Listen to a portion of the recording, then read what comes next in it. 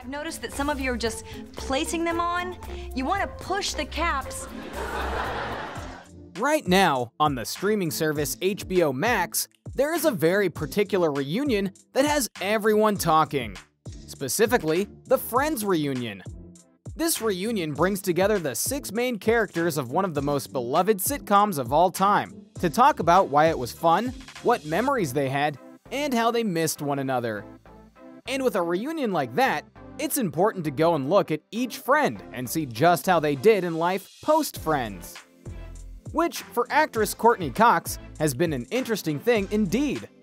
Allow us to show you Courtney Cox, then and now. Be sure to like the video and subscribe to the channel. Early life. Naturally, Cox didn't start her life famous. She had to get to that part. Cox was born and raised in Birmingham, Alabama. She is the daughter of businessman Richard Lewis Cox and Courtney Copeland. Cox has 2 older sisters, Virginia and Dorothy, and an older brother, Richard Jr. Her parents divorced in 1974, and her mother then married businessman Hunter Copeland, uncle to music promoter and business manager Ian Copeland, and the Police drummer Stuart Copeland.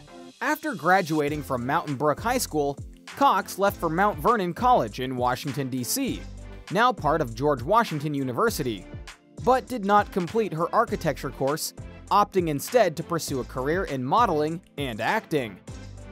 Even from a young age, she knew she wanted to go and be in entertainment, and luckily for her, that decision would prove to be very fruitful indeed.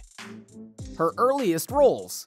A lot of people only associate people with their most famous roles, and rarely comprehend that sometimes they had to go and do whatever it took in terms of getting smaller bit parts in order to get those famous roles. And starting out, that's what Courtney Cox had to do. Cox appeared in the 1984 music video for Bruce Springsteen's Dancing in the Dark, as the young woman pulled on stage at the St. Paul Civic Center to dance with Springsteen. Her early television work included a starring role as Gloria Dinalo in the short-lived NBC science fiction fantasy series Misfits of Science, 1985, and guest starring roles in the ABC comedy drama series The Love Boat, 1986, and the CBS crime drama series Murder, She Wrote, 1986. She later had a recurring role as Lauren Miller, the girlfriend of Michael J. Fox's character, Alex P. Keaton, in the NBC comedy series Family Ties, from 1987 to 1989. So right off the bat, she was honestly doing well in certain ways. Though not everything was a success, such as her being in the Masters of the Universe movie, which was terrible, or being in another short-lived sitcom in The Trouble with Larry. However, she did get to be in some landmark roles pre-Friends, including being a co-star of Ace Ventura: Pet Detective, and having a key guest starring role in an episode of Seinfeld. But her time would come not just in Friends, but in a movie franchise as well. Friends and Scream. By the time 1994 came around, the show Friends was being cast for, and Courtney Cox went to go and apply for the role of Rachel Green. Yes, that's right. The heads of the show at first didn't want her to be the character she was destined for at first. Rather, they thought she would be a better Rachel, and that Janine Garofalo, a well-known comedian, would be Monica. However, she was indeed cast as Monica Geller, and history would be made as a result. Because Monica, whom Courtney Cox personally liked better than Rachel when the casting was being done, had a lot of depth to her, and the character's struggles with childhood obesity, challenges with romantic relationships, and complicated relationship with her mother would eventually become popular staples of the show. Boy, I know they say that you can't change your parents. Boy, if you could. And obviously, the show was a major success. So much so that at one of its peaks, Cox and her female co-stars were the highest paid women in Hollywood, getting $1 million per episode. And because of how popular the show is to this day, all of the Friends cast get about $20 million in residuals. Believe it! But not long after Friends came around, and her fame cemented, she was able to get another key role that would define her career in certain ways. She was cast as Gail Weathers, a reporter in the movie Scream. Yep, and she would be a part of the first 3 Scream movies, and their returns in recent years. Scream is one of the most popular of the horror franchises, and many critics praised Cox for her portrayal of Weathers in the movie. So, between her TV success and her movie success during the 90s, Cox was easily one of the most high-profile and beloved women in Hollywood and the world at large. Post-Friends. Sadly, not unlike many of the Friends not named Jennifer Aniston, Courtney Cox did indeed struggle a bit to get on her feet post-Friends. For example, bad timing in terms of a pregnancy led to her not getting a role on a hit ABC series in Desperate Housewives. Terry Hatcher got the part instead of her, ironically enough. She was in a couple of failed movies, or had cameos in films like the remake of The Longest Yard, but nothing too big. She went and starred in her own series called Dirt on FX, with Cox playing a tabloid editor. And while it was hyped up, it only lasted 2 seasons. However, her luck would go and change a bit with the arrival of another sitcom for her to have fun with: Cougar Town. As Cox made it to 2009, she found herself at ABC for a series known as Cougar Town.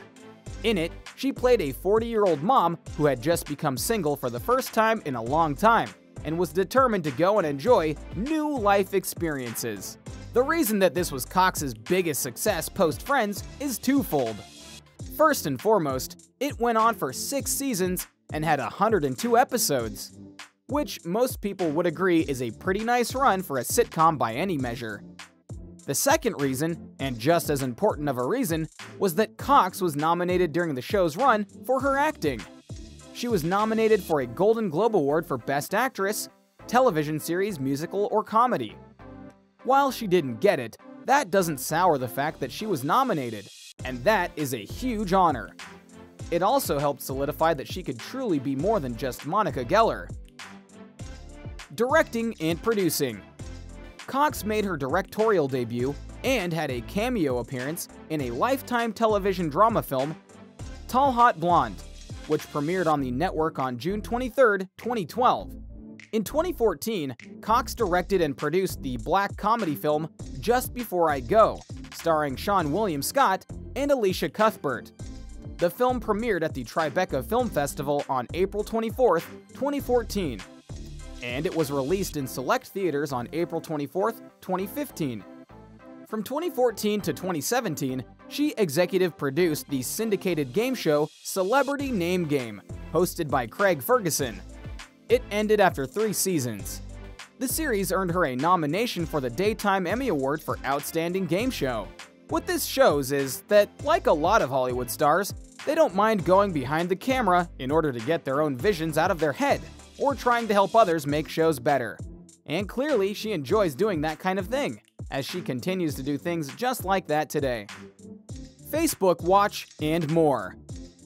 As for what she's been doing more recently, she created a show on Facebook Watch, believe it or not, called 9 Months with Courtney Cox, where she brings in people from across the country of various race, religion, and class as they self-document their 9-month journey of pregnancy. A very interesting thing to talk about, though no doubt something people enjoyed watching for the interesting content. And of course, she'll be returning once again to the Scream franchise for Scream 5, which is already being touted as a highly anticipated movie, as well as a new beginning for the franchise. And no doubt Cox is going to love being back in the reporter shoes of Gale Weathers once again. Cox's legacy. So, how will people remember Courtney Cox overall?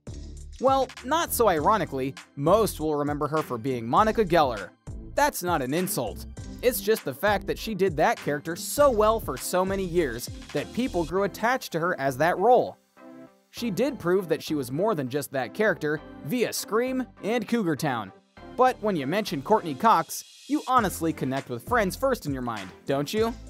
So, while her career may not have reached the heights of some of her co-stars, there is one truth that is undeniable. Friends absolutely made her, and still makes her, filthy rich. There you have it, Courtney Cox, then and now.